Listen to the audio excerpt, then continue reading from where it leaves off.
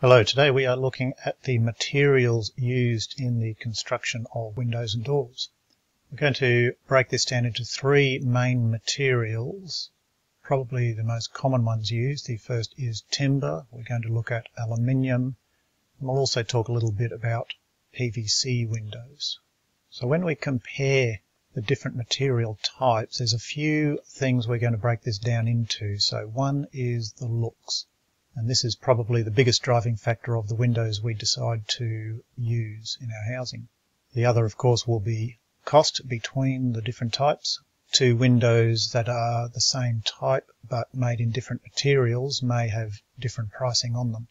We're also going to look at whether the material is high or low maintenance, which means does it need to be recoated or repainted or maintained in some way throughout its lifespan. The next we're going to look at is the R value. Now, R value is to do with resistance of heat transfer. It's basically a level of insulation. And what that means is in the colder weather, when you warm your house up on the inside, do these materials resist that heat leaching out? And conversely, in the hotter months, do they help prevent the heat from getting into the house? And it's all about the house maintaining a steady temperature level. Closely related to that is the environmental impact of using that material. Now, this is a topic that we're not going to spend an awful lot of time on because that is such a big subject. I'm going to have to devote an entire video just for that at some time in the future, but we'll touch on it very lightly. So first, let's start off by looking at our timber windows. Alright, here we have a timber window. This is a window that is sitting under the eaves of the house. It's also protected by a patio roof, so it's got quite a good amount of protection. This window has been installed for about 7 years.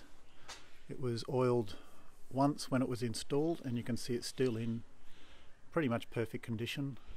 So provided the timberwork is protected, it will last as long as anything. When it comes to insulation value, solid timber is very good at resisting the loss of heat. Having said that, most of your heat loss is going to come from the glass. That glass is going to be 99% of your heat gain and loss. And the other area where heat is lost is through gaps. So you can see, I'm just going to pause and open this window up. So you can see on the bottom edge of this window there is an actual seal, and that is a sign of a well-made window, is that when it closes it seals properly to prevent draft and heat loss. But the big advantage of timber windows is that they look beautiful.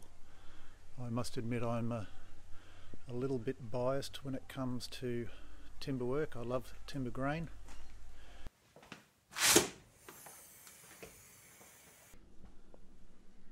As we can see, where timber windows are fixed in, you have the option of disguising fixings like that.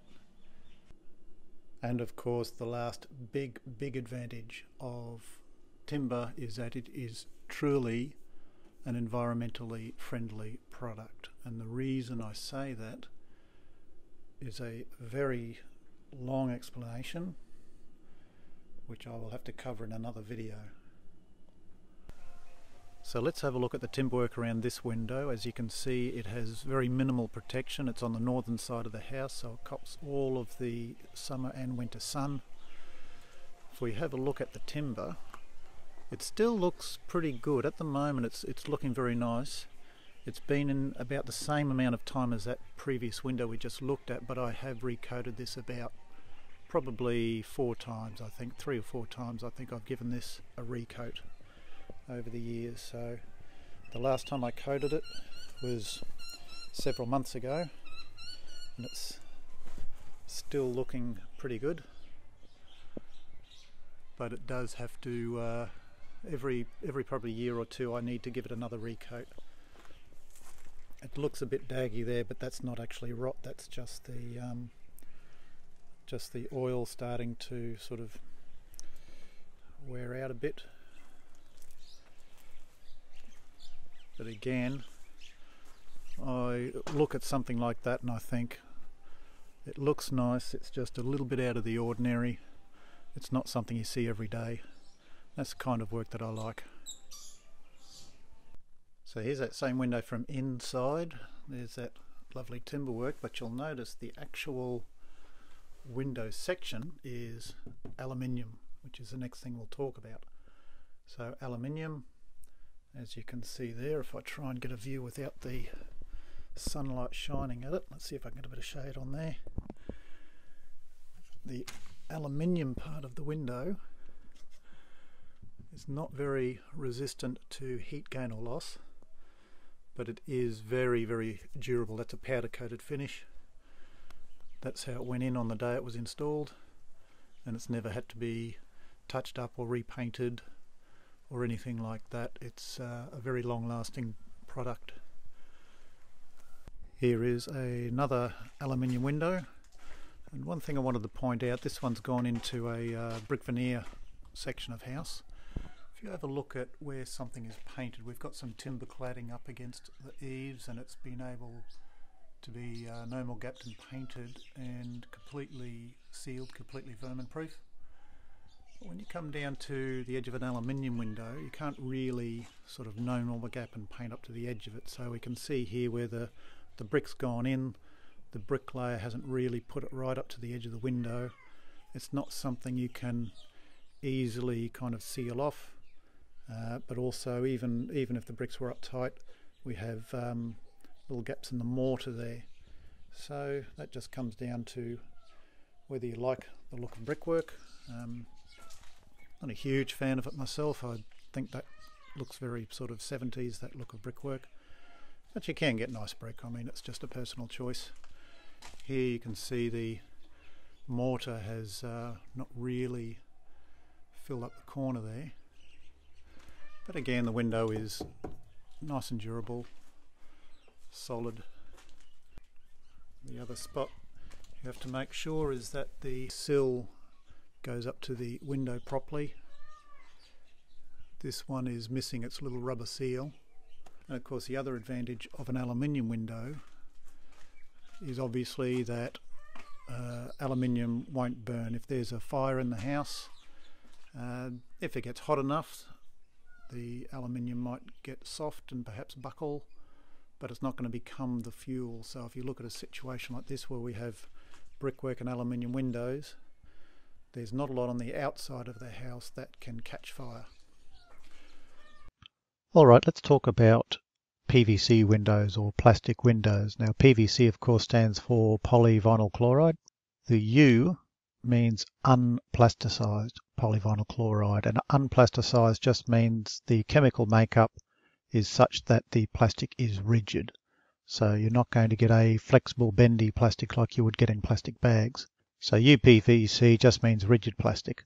Now unfortunately I've never actually installed any plastic windows myself during my building career, so I've had to resort to our Shutterstock account to get some images. Now I find PVC windows share a lot of characteristics with aluminium windows. They're durable, they're very low maintenance, they don't need repainting or recoating on a regular basis. But there are a couple of differences, and one is cost. PVC windows, so I'm told by other builders, are generally cheaper than the equivalent aluminium versions. So cost is probably one of the advantages PVC has. The other advantage is displayed in this example, and I'm talking about R value, or its insulation value. When you look at this profile, you can see there's lots and lots of fins in there and lots of air gaps. In fact, there's 6 air gaps going across that profile. That means it's going to resist the transfer of heat very effectively. Now, of course, I do go back to my previous statement saying most of your heat loss is through the glass, but of course in this example, this window has been set up with triple glazing. So all of the aluminium windows I've dealt with, they just have the 3 fins of aluminium, which is not going to be as effective at resisting that flow of heat as as an example like this. So this profile with the triple glazing, this has been specifically designed to prevent heat being lost from the house during winter and also to prevent heat creeping in through the windows during the summer months. So I want to talk a little bit further about this idea of resisting heat. There's something called a K value, and a K value is how effective something is, a material is, at transmitting heat. So you can see air has a very low K value, and that's why insulation works the way it does. It's all about creating lots of air pockets, which slows down transfer of heat. Timber and PVC are sort of both in the same ballpark. Bearing in mind timber comes in much thicker sections. You could have anything from say 30 to 70 mil thick sections of timber in a window setup. PVC usually only 1 or 2 mil thick walls. But aluminium is the one that I wanted to point out. Being a metal product, very effective at transmitting heat through its material. So it's not really a good option if resisting the flow of heat is your main priority. And one other thing with PVC windows, which is information I've gotten from some websites I've looked at, is they advertise it as being fire resistant. Now I find that a bit surprising personally. I've never considered plastic a fire resistant product, but I don't actually have any facts to contradict the claims from the website, so we're just going to have to take their word for it. If you've had any experience with PVC windows, I'd be interested to hear your comments. Another aspect of PVC is that it can be recycled.